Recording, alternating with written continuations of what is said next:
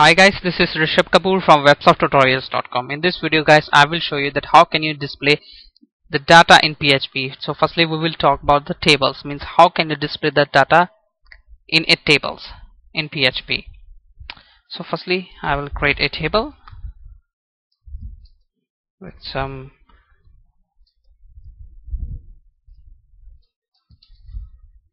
so these are the 5 headings. First one will be the name. I will use it in a single line. Name, then email, then after that I will check the fields. The third one will be the address,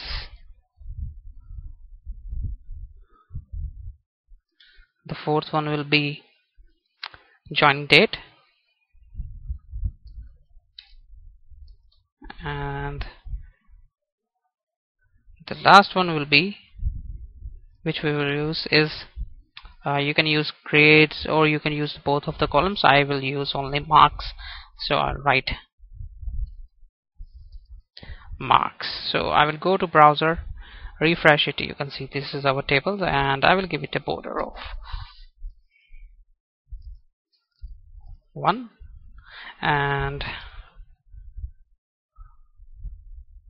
cell padding of 10. I think it's fine. Now we will show the data from the PHP MySQL table with the help of PHP. Means we will show the PHP data inside this table. So firstly we will run the select query so we will use the PHP tags and we will write our select query here. So I'll write query. Guys, if you don't know about the select query, you can watch my previous tutorials. So I'll write MySQL query, and then I will write select star from, and then the name of the table is students record. So this is the name of the table, select star from students record, and I will use order by close, order by joining date, this column, date. So firstly I'll go to browser and refresh it. Nothing will be displayed. Now guys, we'll write the while loop. So we'll write while loop, and then in between these two brackets we'll create a new variable. You can give it any name. I'm giving it a name of result. Then I'll write MySQL fetch array. Then in between these brackets we'll write the name of this variable. It's query. Now guys, these are this is opening curly bracket and this is closing curly bracket. So what I will do, I will use a closing PHP tag here, and then again I will use a opening PHP tag. Then I will take this closing PHP tag and closing curly braces. I will cut it from here and I will place it here. Means this is opening curly bracket and this is closing curly bracket of while loop, and in between these two brackets we will write our HTML, and in between this HTML we write our PHP code as well. So if you will go to browser, you will see this problem. It is repeating it. Means if you will check the source code, you will see it is repeating the table again and again, because we have used a while loop. So there are 1 2 3 4 5 6 rows, and so that's why it is repeating it 6 times. So what we need to do to get rid of this problem, we need to place this code at the correct position. So what we will do, firstly we will create a new table row and 5 TD tags, means table data tags. Now in between these two tags we will write the PHP code, echo result name, and then closing PHP tags. In the same way, name, and then email. Then after that, after email it's address, then joining date, and then after that in the last we'll use marks. Now refresh again, it will display the problem. Oops, in undefined index joining date, so it's joining date. I need to correct it. Refresh, you will see again it is not displaying perfectly, means it is not displaying it in the correct way. Again we will check the source code, reload it, you will see it is repeating it again and saying again. So what we need to do in order to get rid of this problem, we need to place this code in the correct position. So the correct position will be, we need to place this code just before this tr tag and after this tr tag, means we need to write the code here. So again we will go to browser, reload it. Now it's fine, because what we are doing now, we are just repeating this row. So if we will place the code in the if we will place the code before the table, it will repeat the table, but we don't want to repeat the table, we just want to repeat this row. So that's why we are placing this while loop, this code just before the this opening tr tag and closing this while loop after this tr tag, means only this row is repeating.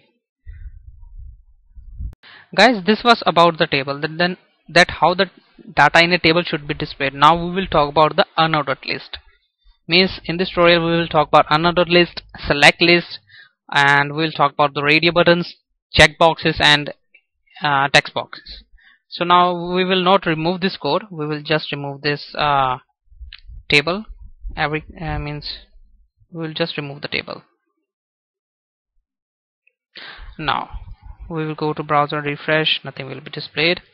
Now we will use unordered list.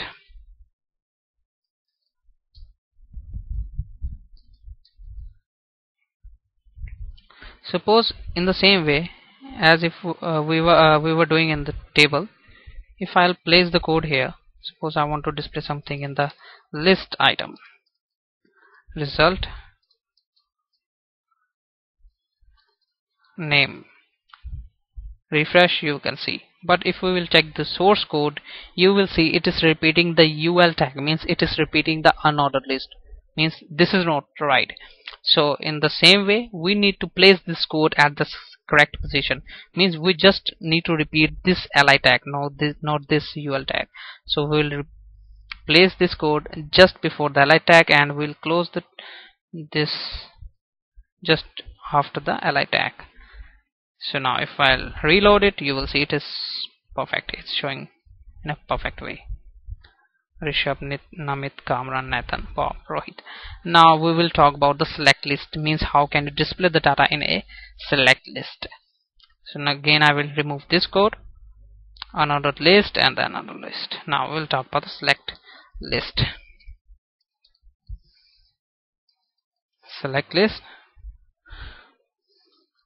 So again if I'll place this code here just before the select list, and if I'll close this after the select list, now you will see PHP, opening PHP tag, then closing PHP tag, echo, result, name.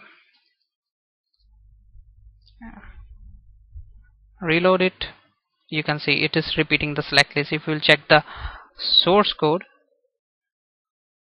if we will reload it, you will see it is repeating the select list. So means it is not right. Again we need to place it in the right location, just before the option, because we need to repeat the options.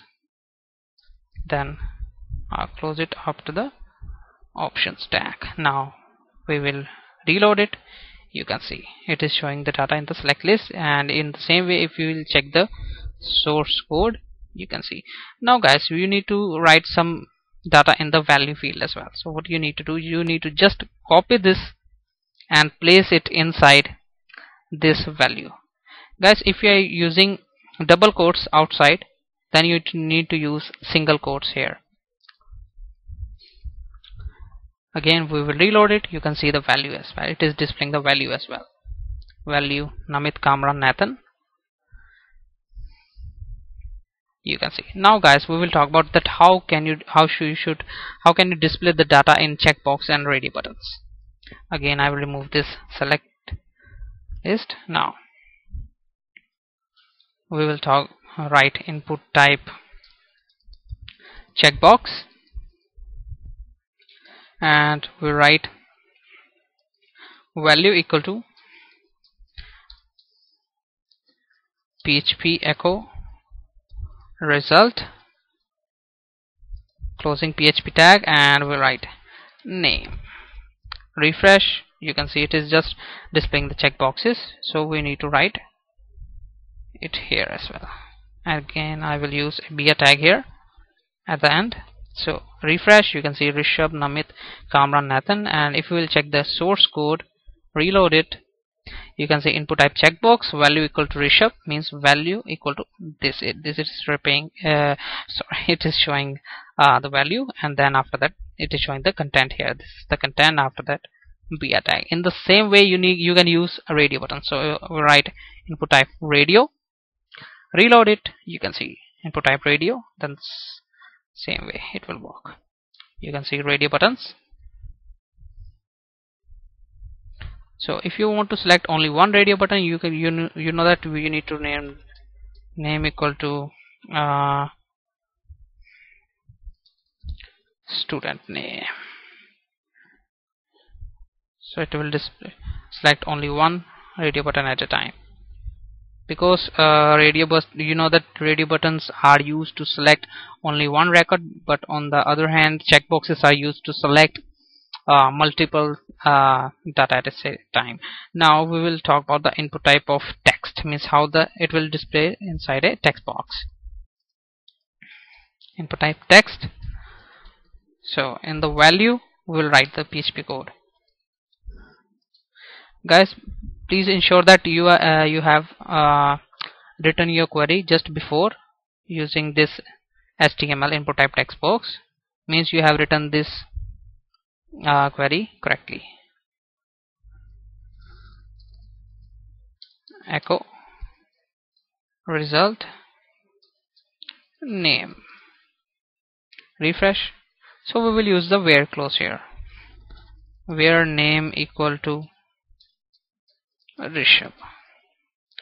You see only it will display the data of Rishabh, means it will display. So guys, in the next video I will show you that how can you show the data with the help of a search text box, means user will write some data, enter some parameter inside a search text box, then we will retrieve the data with the help of that search query. So guys, this was about that how can you display the data inside a table or another list in PHP. So guys, if you still have any question, you can go to my discussion forum or you can leave a comment below. So thanks for watching this video guys. Don't forget to subscribe my channel to get recent updates about my videos. Let's see in the next tutorial.